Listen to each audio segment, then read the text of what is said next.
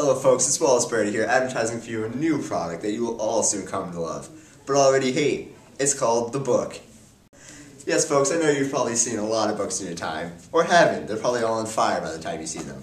But these books can do a lot more than what you think they can. Perhaps I can show you. Say it's a rainy day outside. It's now a hat. Yeah, it'll keep your head dry, but probably not the rest of you. Not a very good hat, I know. Say there's a wobbly desk. Not very wobbly. Say you want to make a wobbly desk. See, you can't. The book just saved it.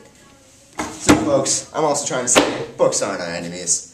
They're just words. We speak words. How bad can words be? Pause. Wallace is back, ladies and gentlemen. So I just want to talk to you about the price of just one book. It's just your freedom. I know that most of us don't even have a freedom anymore, so why does it even matter?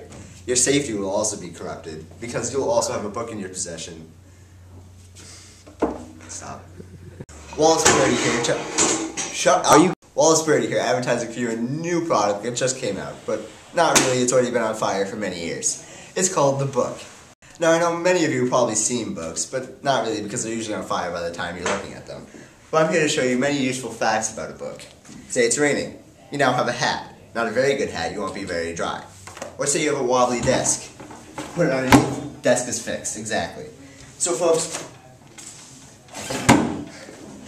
I just want to show you how bad books aren't really. Look, just words. Words. What can you learn from words? We speak words. Don't even matter. And now I just want to talk to you about the measly price of what they are. You will gain your freedom, which many of you probably don't even know it is.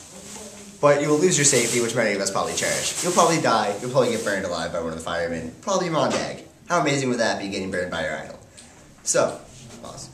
So remember folks, just the measly price of your safety, you'll be able to keep one book, but probably get burned alive.